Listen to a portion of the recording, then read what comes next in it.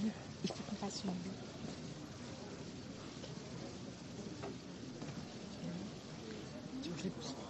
Ça va là, ça va. C'est bon. Je l'ai pris quand par contre, d'accord, il faut que tout...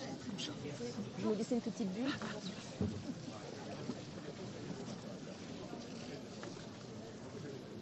Bonjour mesdames, messieurs. Je suis heureux de... Good morning, ladies and gentlemen. I'm very pleased to be able to receive the Prime Minister, dear Boris Johnson, here today in Paris. Very pleased about your first visit to France since you took office. We had opportunities to talk on the telephone a couple of hours after you took office as Prime Minister, and I'm very pleased that today we have a chance to discuss more. Please allow me to say first and foremost that the relationship between our two countries is essential and immutable, no matter when and no matter the circumstances. It is the case in particular when it comes to foreign policy, defense, and your decision to come to Paris embodies the necessity of fostering this relationship, this privileged relationship. This relationship is anchored in a history, a long history. There are also treaties between our two countries which go beyond the European Union, and there are some genuine commitments and engagement in crisis, ongoing crisis we have to deal with together, like Iran, the Sahel, the fight against climate change, girls' education. The engagement of both our countries together has always been constant and remains essential. A few days ahead of the G7, our discussions will also enable us to closely coordinate on these matters. Of course, we'll also inevitably talk about Brexit, and you know my position in this respect. It is near, and I'm well aware that this is on your mind day in, day out. First of all, my position has always been to respect the sovereign choice made by the British people to leave the European Union. I regret it. Had I been a British voter, I would have made a different choice. But I respect democracy and the wishes of peoples, and I therefore believe that we now have to implement this choice. Then, my position consists in protecting and strengthening the European project, the single market, our ability to decide and to build a stronger and more sovereign European Union. This is the reason why I always worked so that we would never weaken this project in our negotiations and the decisions we have to take. Lastly, it is about preserving and deepening the bilateral relationship, which is very much anchored in history and forward-looking.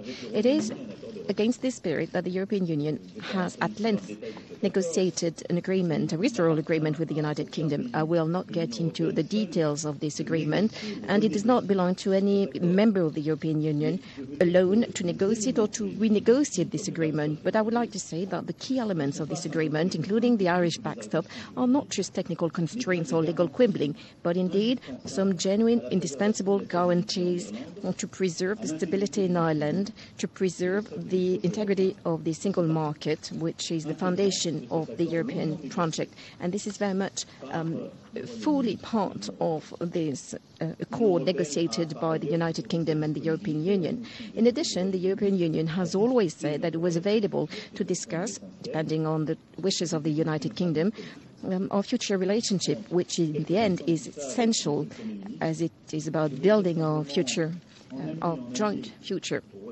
We will discuss all of that together in a minute, but I would like to say, as a friend and as an ally of the United Kingdom, that it belongs to the United Kingdom alone to decide about its destiny, to decide about the way you will leave the European Union and the basis of the future relationship. We are actively preparing for all the possibilities, including that of an exit without an agreement on the 1st of October. It's not the choice of the European Union, but it is our joint responsibility vis-à-vis our fellow citizens, vis-à-vis our territories and our companies. And we have already prepared for that. But I know, no matter what, that the future of the United Kingdom, considering our history and our values, cannot but be European. our geography speaks by itself, and I can say with confidence that the future will confirm it beyond the uncertainties that can be those of the present. Ladies and gentlemen, such are the few words I wanted to share with you. Once again, I'm extremely pleased to host Boris Johnson and Prime Minister. Very pleased to have you. Merci beaucoup. Merci, Monsieur le Président. Merci, Emmanuel. Je suis ravie d'être ici à Paris. In view of what you've just said and in view of your remarks overnight about Brexit, I want to come straight to that particular point. I want to make it absolutely clear to you, Emmanuel, to the French people, that of course I want a deal.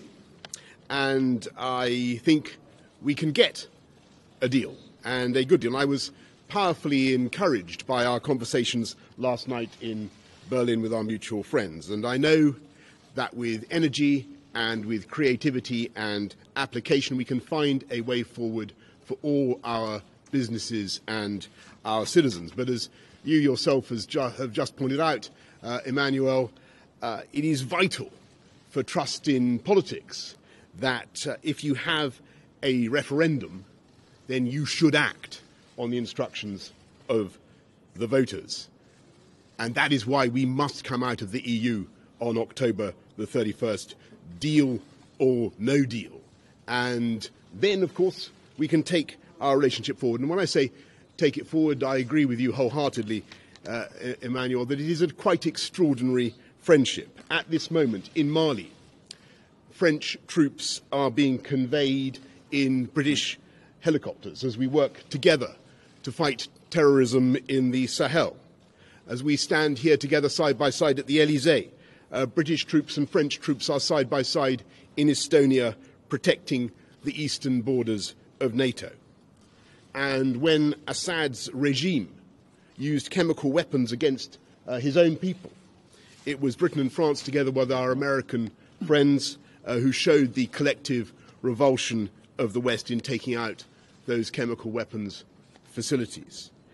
Together, we built the world's first supersonic passenger aircraft. We built a tunnel under the Channel. And today we're actually collaborating on genomics that hold out the hope of curing the world's most intractable diseases.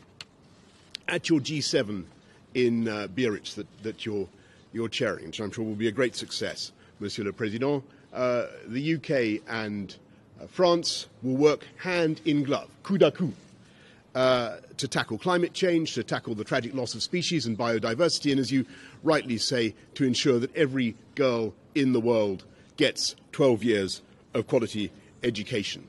And I think whatever happens with Brexit, it is our joint ambition, UK and France, that we should deepen and intensify our economic interpenetration. And just as French buses, I'm proud to say, ply the streets of London, thanks to the unique openness of the UK economy, it is also a stunning fact that your beautiful TGVs run on steel railways made in Scunthorpe by British Steel. Not a lot of people know that. In fact, the British ambassador didn't know that until I just told him.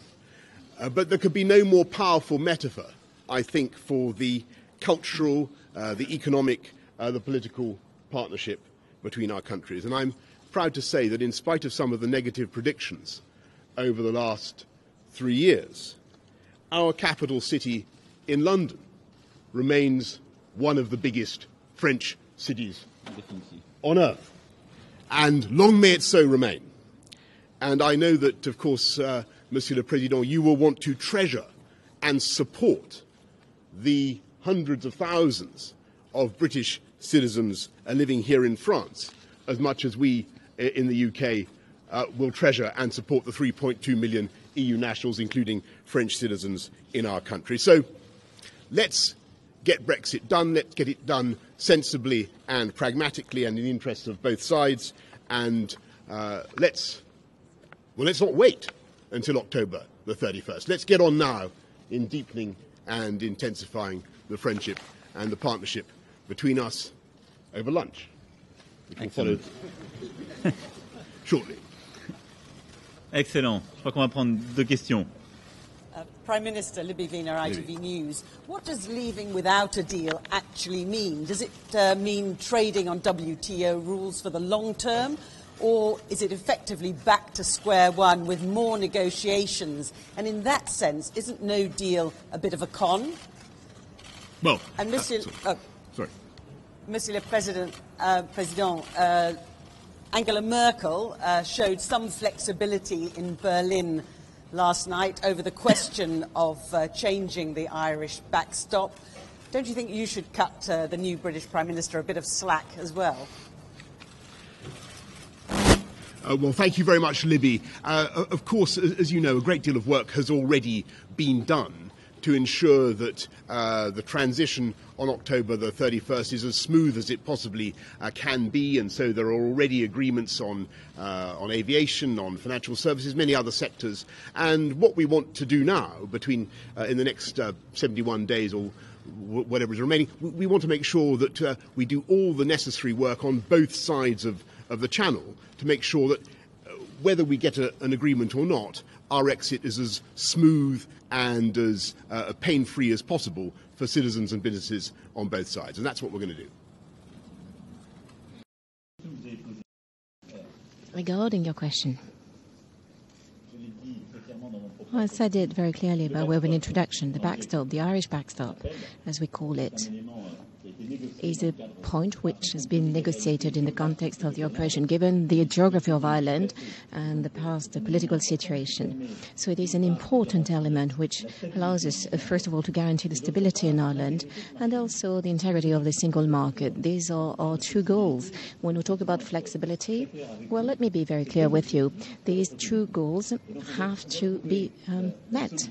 And we therefore have to find a solution that guarantees the integrity of the single market. We have to be able to guarantee to the companies, to the citizens, to the consumers in Europe that we comply with the rules of the European Union, and whatever comes in on the market, that comes from a market which is no longer in the European Union, is controlled. Then there are previous agreements, the Good Friday Agreement. There is also the political and historical situation and the relationship between your country and Ireland. And we therefore have to respect what was negotiated in this respect. And within the context of the past negotiations, we should be able to do some work. As to the first question, please allow me to underline something. We talk about the withdrawal agreement, but no matter what, there will be also negotiation as to the future relationship. It will be another step, and we always handle things in the right order. Very clear, Monsieur le Président, that under no circumstances, when you look at the border with Northern Ireland, I'm just repeating a point that bears repeating, under no circumstances will the UK government be imposing checks or controls of any kind at that border. And we think, and I understand your desire to protect the integrity of the single market. Of course we understand that. But we think that there are ways of protecting the integrity of the single market and allowing the UK to exit from the EU whole and entire and perfect, as it were. And that is what we, and it was very interesting to hear some of the positive noises that we're now hearing about the ways that can be done. We look forward to developing those thoughts in the next few weeks. Monsieur le Président, Henri Momtaz de Politico, est-ce que vous êtes sur la même ligne que la chancelière allemande, qu'on peut trouver une alternative au backstop en 30 jours? Et Monsieur le Premier ministre, quelle est votre alternative au backstop? Ce que la chancelière Merkel said yesterday, and which is in compliance, which is very much in line with the discussions we've had from the very beginning, is that we need visibility in 30 days. So I just answered as to the reality of the backstop.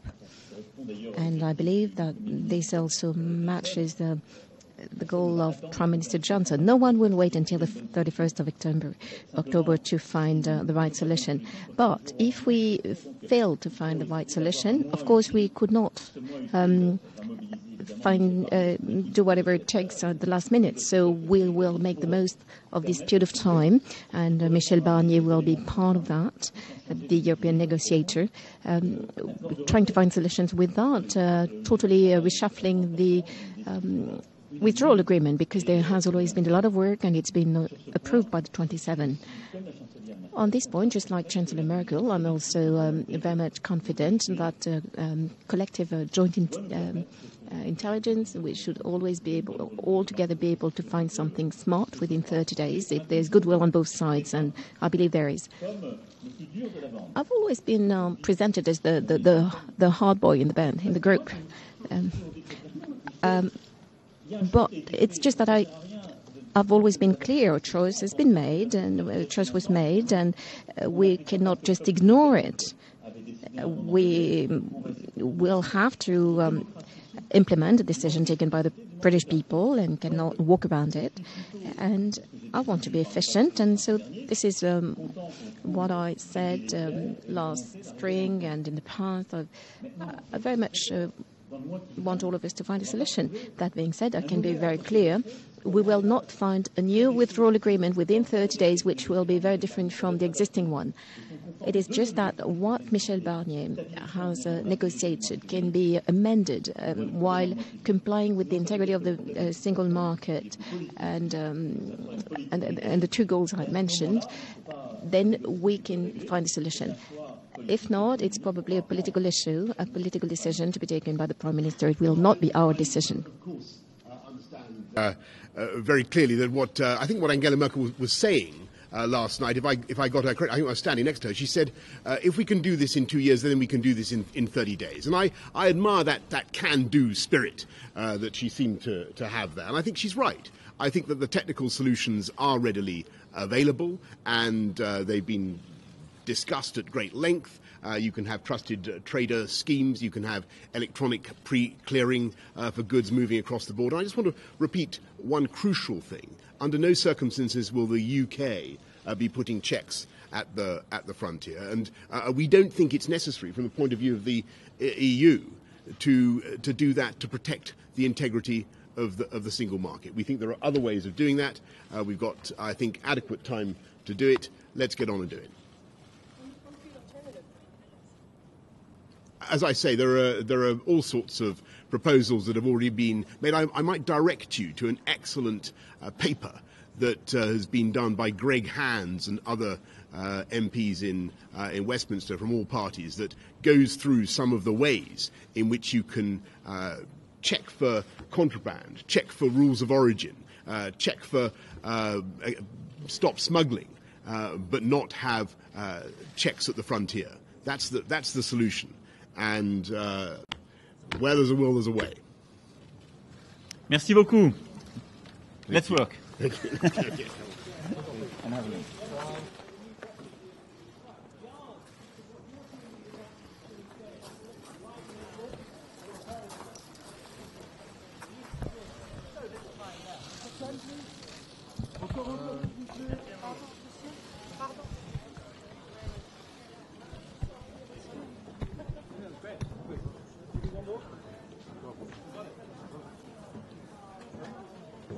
S'il vous plaît.